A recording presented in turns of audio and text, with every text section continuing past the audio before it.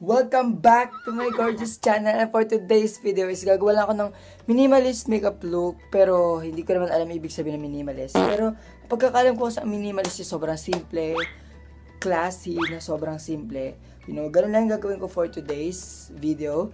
And so ayun, kung nakikita nyo ang pangat kasi yung background ko, pero okay lang yan kasi nagamit ko na buong background ko dito sa kwarto. Pumunta na ako doon, tapos pumunta na rin ako doon. So, hindi ko na alam kung saan ako magbabackground, pero okay lang yan. Dito na ako magbabackground ngayon. Pasensyahan nyo na kung napapangita kayo sa background. Pero okay lang yan, hindi naman ang content na to ay tungkol sa background, tungkol sa makeup best. So, magme-makeup na ako. So, without further ado, let's begin. Maglalagay lang tayo ng moisturizer para maganda yung lapat ng base natin. I-massage nyo yung face nyo ng malumanay. Wag nyong gawing kawali yung mukha nyo.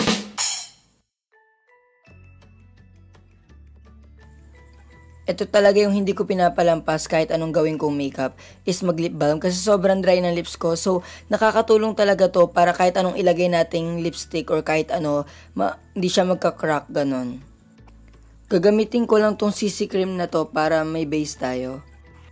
So, ginamit kong base dito is walang coverage. Maganda rin kasi yung walang coverage minsan pang everyday lang talaga. As in, masasabi mo talaga na minimal. Minimal. Alam ko na ibig sabihin na minimal So, yan. Sobrang minimal lang talaga ng makeup natin. So, maganda talaga siya pang everyday. And kahit may casual na event.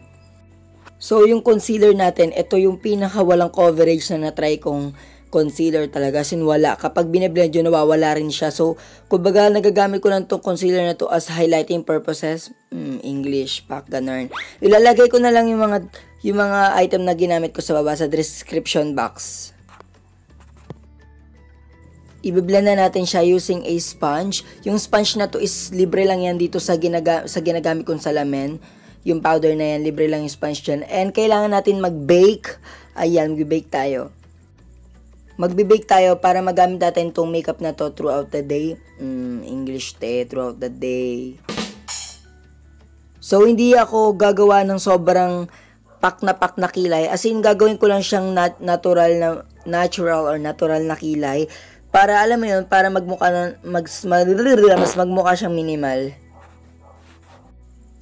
Yung pencil na ginamit ko may kasama yung brush. So, gagamitin natin yung pang blend para walang mang harsh na line dyan sa kilay natin. Para mas mukha siyang natural. So, for this makeup look, optional lang naman kung mag-eyeshadow kayo. Pero maganda talaga tong shade na blush ko na to. Oo, blush lang yung ginamit ko pang eyeshadow. Mukha talaga tong natural. Alam mo yung peachy look, ganon. Pero sobrang ganda, di ko ma-explain, Diyos ko. So, kakamayin ko na lang para makalat talaga yung blush na nilagay natin sa mata natin. And para wala siyang mga spars, ganon. Hindi tayo magmamaskara. I-curl lang natin yung eyelashes natin para medyo bongga naman. I-dust off na natin yung binake natin para mas magmukha tayong smooth. And alam mo yung matte na matte yung mukha natin, parang hindi tayo ino-oil up, ganun. So, ibababa ko lang yung eyeshadow natin para mas mukha siya natural or anything, basta kabaklaan, ganun. So, kung yung blush na gamit natin siyang eyeshadow, syempre gagamitin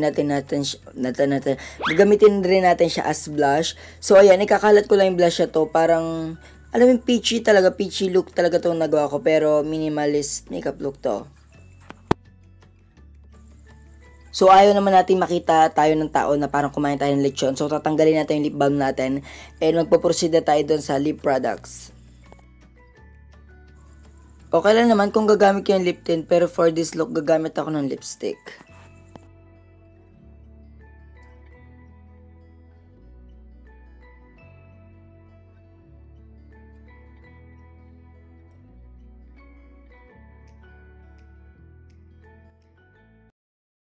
I need no diamond ring, baby, I got you. I could buy the finer things, simple things will do.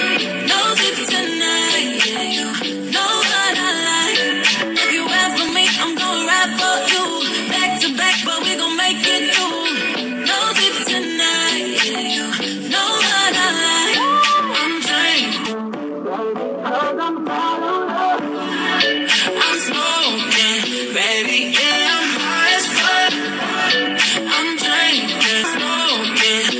baby, yeah, I'm high as fuck. And that's it guys, yun lang yung ating video for today. And i-thumbs up nyo naman itong video na to kung nag-enjoy kayo or nagustuhan nyo.